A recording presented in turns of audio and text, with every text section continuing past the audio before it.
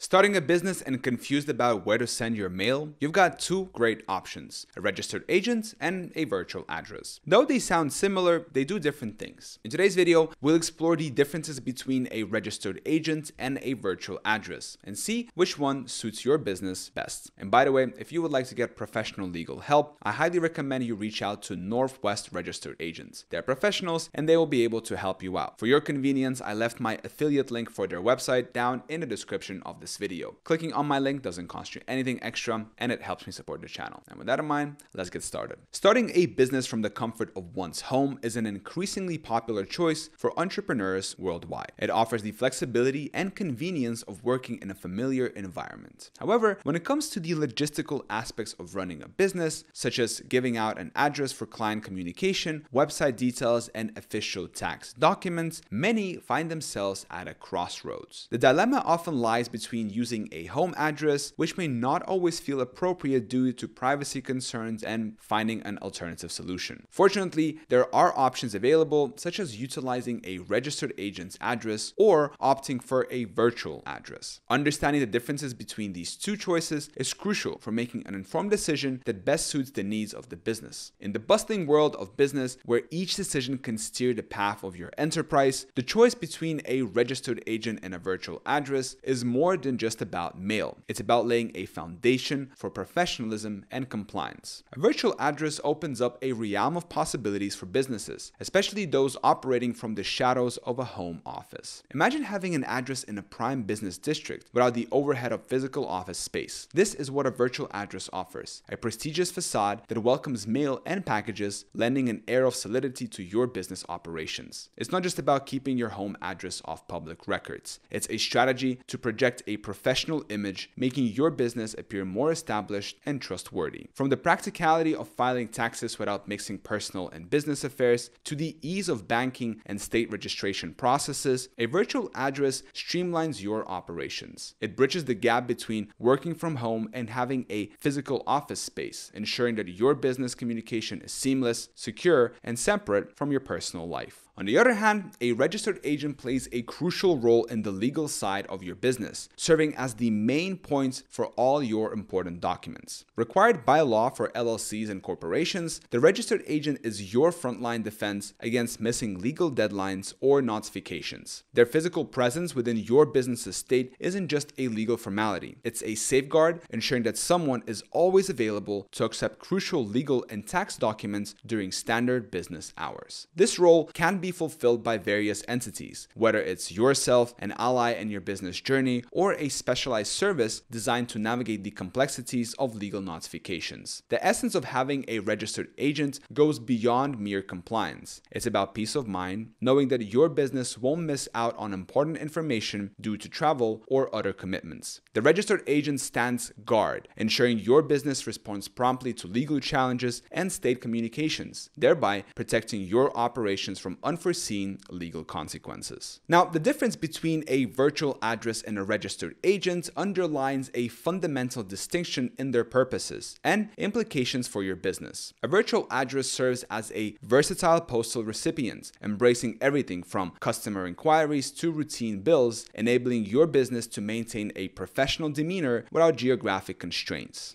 In contrast, a registered agent is your legal guard, exclusively dedicated to managing official documents that bear significant consequences for your business's legal standing and operational integrity. The differentiation highlights the necessity of aligning your business with state mandates, ensuring that while your virtual address can cast a wide net across state lines, your registered agent remains firmly rooted within the legal boundaries of your business's domicile state. This balance between the practicality of a virtual address and the legal stewardship of a registered agent ensures your business thrives on both fronts: operational agility and compliance security. Choosing a virtual address over your home address can transform the path of your business, launching from a home-based operation to a venture with a reputable and professional image. The leap from using a personal address to a virtual one is not just about privacy. It's a strategic move that positions your business as a credible entity in the eyes of clients, partners, and even competitors. A virtual address eliminates the worry associated with sharing personal space with business operations, safeguarding against potential security breaches while enhancing your business's appeal. This decision embodies more than just operational efficiency. It reflects a commitment to crafting a business persona that resonates with professionalism, reliability, and respectability, a beacon for potential clients and a testament to your dedication to your business vision. The pathway to obtaining an employer identification number, EIN, underscores the pivotal role of your business address in the eyes of the IRS. This process outlines the distinction between the use of a registered agent's address and the necessity for a physical mailing address that reflects the operational reality of your business. Whether opting for a PO box or another tangible location, the emphasis is on ensuring a consistent channel for receiving crucial government communications. This critical step is not just about compliance, it's about establishing a reliable link between your business and the broader ecosystem of government oversight, tax obligations, and legal formalities. The choice of address for your EIN application mirrors the broader strategy of separating personal and business domains, reinforcing the importance of accessibility, reliability, and the strategic management of business communications, and fostering a healthy, compliant, and thriving business entity. Ultimately, both a registered agent and a virtual address may play essential roles in a business operation, especially for those based out of home office. While they serve different purposes, both are crucial for maintaining privacy, ensuring legal compliance, and presenting a professional business image. Whether incorporating as an LLC or corporation, requiring a designated person for official documentation, or simply seeking an alternative mailing address, understanding the unique functions and benefits of a registered agent and a virtual address is key to making the best choice for the business needs. With services like Northwest Registered Agents offering comprehensive solutions for registered agents authorized in all 50 states, businesses can navigate these choices more easily, ensuring they meet their legal obligations while also maintaining their operational flexibility and privacy. And don't forget that if you would like to get professional legal help, I highly recommend you reach out to Northwest. I'm going to leave my affiliate link to their website down in the description of this video. Clicking on my link doesn't cost you anything extra, and it helps me support the channel. Thank you so much for watching.